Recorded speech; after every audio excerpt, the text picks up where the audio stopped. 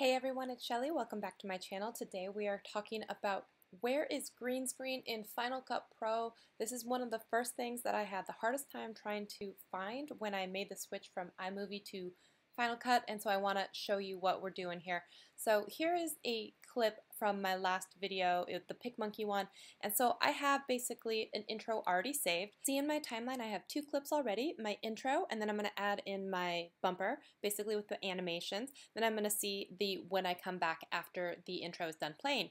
Select some where you see some green, then you're going to go over to this window over here, select it, and make sure you can type it in or search for the term keyer. It is not called green screen, it is called keyer, which was such a weird thing for me to get my head around, but it's called keyer. Drag it onto the clip or double click and it will apply the effect to the clip that is highlighted in yellow, which is my intro. So if you go back and scrub through and you see it play, now you see that the intro plays as it should.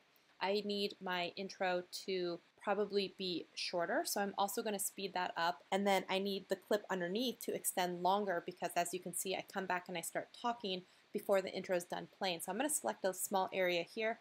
I'm just going to select the B or blade tool, and then I'm just going to select that clip right there because you're not going to see it, the intro is playing. I'm just going to go ahead and extend it out, or you could take a export a still frame and insert it there, and you could also do that as well. So now as you come back and see it, the audio should drop off from my intro music, and then as I start to talk, I'm just going to fuss with this a little because you want to make sure that I'm not standing there too long before I start talking, and you don't want the music to cut you off either. So I'm just going to go ahead and play with that so that it looks right. And that's going to be personal preference, and you're going to be able to do that, and then you're going to see the intro plays exactly as it should. So that's just a small insight into how I do my intros. Hope that helps, guys. Thanks, guys, for watching. Bye. If you like this video, please give it a thumbs up and consider subscribing to my channel. I put out a new video every week.